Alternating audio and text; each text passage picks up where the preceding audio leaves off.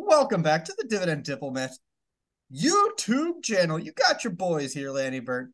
The Dividend Diplomat. Get hyped. Get pumped up.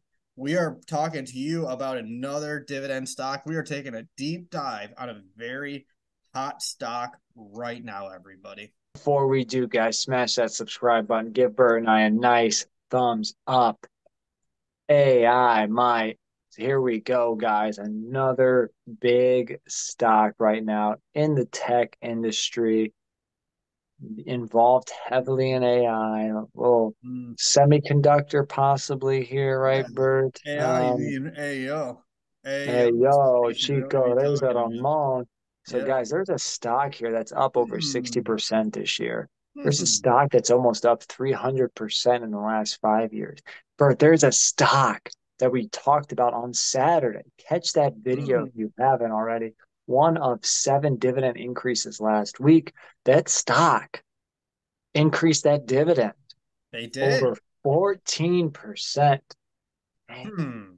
Who are we talking about? Broadcom, ticker symbol AVGO.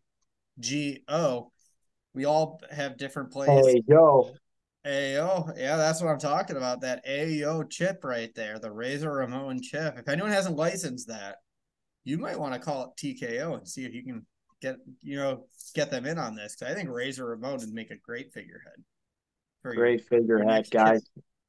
RIP, but let's go to Yeah. All right. Broadcom. So let's talk through them. You obviously you said it right there, Lanny. 14.1% dividend increase was announced in their earnings release.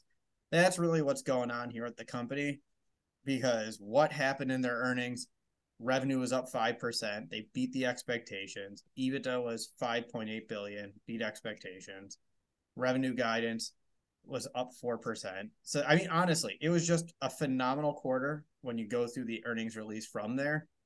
But what also happened was I teased the one line about the guidance, but then they just blew their guidance out of the water with what they increased and what they were expecting from management.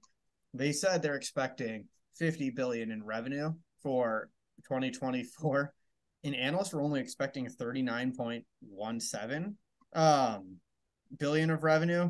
So I'm reading in the article. So if that's the case, they just announced that they're just going to crush the revenue out of the water. And that's what was so fascinating here about Broadcom.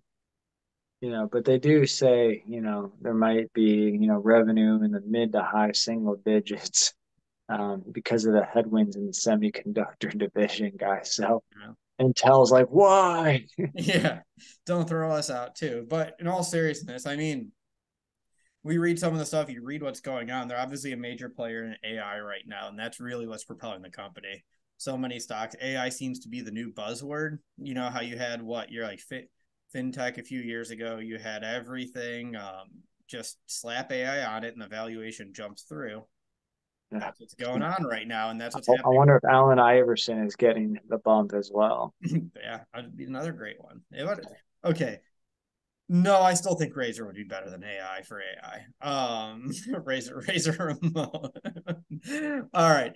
But in all seriousness, it looks like this was all built into the expectations because the stock is up 66% over year to date. So typically when you have expectations jump that much after in an earnings release, you would expect the stock to pop up 20%, but it clearly was built into the price because it's already up such a significant amount so far in 2023. Oh, it's true. It's damn true, guys. And we're going to run them through the DD stock screener, focused on that price to earnings ratio less than the S&P 500, that dividend payout ratio less than 60%, hopefully, that dividend growth rate. We're going to look at the history of growing dividends and the rate that they grow them at and the dividend yield, guys. So grab your chair, grab the beer, grab that Bud Light Bert sipping on back there, grab your Steve Weiser, because these stock prices and these earnings expectations are going to be a little bit lofty here. Yes, they are. Their price is a cool $922.26 as of December Yeah, Bert 6th. just bought 100 shares. He just did a cash secured put and it got called. Yes, earnings per share is 45.14. Gives you a PE ratio of 20.4, so it is below the S&P 500. It's undervalued compared to the S&P 500. They're like, yeah, I threw $5 at it. No, I'm kidding. They pay a You can buy dividend. fractional shares at on SoFi. Yeah, yeah, yeah. You can.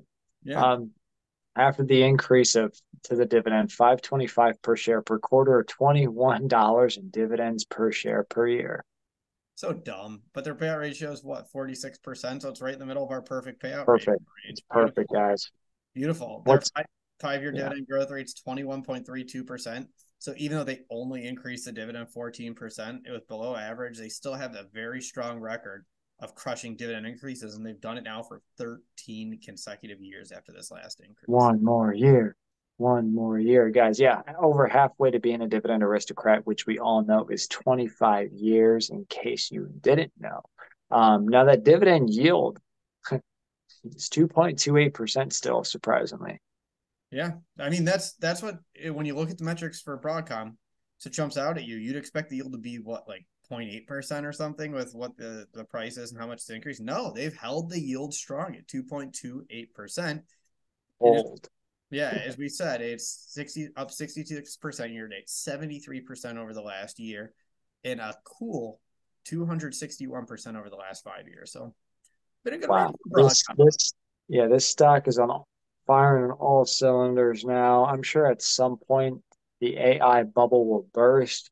I don't know how many AI players you can have in the game here, but wow, Right? AVGO. Let us know first off who owns AVGO before we get into kind of the discussion part here. Let us know in the comments. Yeah, look, I mean, I'm not a tech. Oh, let me tell you. Yeah, I'm gonna say I'm not a tech expert, so I can't tell you is Broadcom going to be the leader in this. That's I don't know, but I can tell you what I'm seeing with the metrics, and the metrics are saying they're not overvalued. You're not seeing an outright overvaluation on Broadcom despite the run up. They're still trading at a multiple below the S&P 500. You're not seeing like a 45 PE ratio, which would be an immediate red flag of avoid. It's a bubble run up. They're just a great company, great dividend history, strong earnings, strong revenue. They've just had a great run. Yeah, and I mean, on top of that, they did close on the VMware acquisition just a few Yeah. weeks ago. So that's going to add a huge boost to the revenue engine of Broadcom. And, the acquisition I know valued, VMware over $60 billion. So, and that was an all cash deal because Broadcom's like, we flush over here, guys. Yeah, they're just making it rain on VMware. So what am I That was doing? it was a cash stock deal. It was a cash stock. Yeah, regardless. Yeah. Um, am I buying them? No. Um, but are the metrics solid? Yeah. Are they worth watching? Sure. If they drop, why not? It's not a bad company. And to our point, we joked around about it, but we do mean it. If you want to buy Broadcom, you don't have to buy one share at $922. You can buy them in fractional chunks too. That's the beauty You of want to buy investing in Broadcom, just go back 2021. a few years ago and buy them. Yeah, yeah, exactly. It's exactly right. All right. So, Landy, what are you thinking? Anything different? Honestly, their historical yield the last 5 years is about 284. Ugh. It's hard. They're Yeah. not the cheapest stock. I will say that. 20.4 is not the cheapest stock. Yeah, if they drop to maybe 800 per share instead of 922. But no, in all seriousness, I'll watch them if they have a sudden drop. It might be worth considering buying. But I also own Qualcomm, Texas Instruments, Intel. I Winner, winner, chicken dinner. Yeah, you're just hoping LeBron gets hurt so you can get it to the top of the MVP race. Guys, what would you guys do on Broadcom AVGO here? Metrics speak for themselves.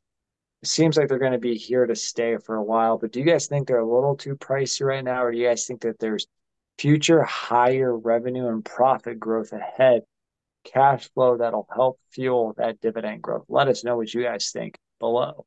If you haven't already, subscribe to the channel. Give this video a thumbs up. And remember, if you're not with us, you're against us, Jack. That was Bert, the Hurt Locker, and Lanny from the Dividend Diplomats over and out.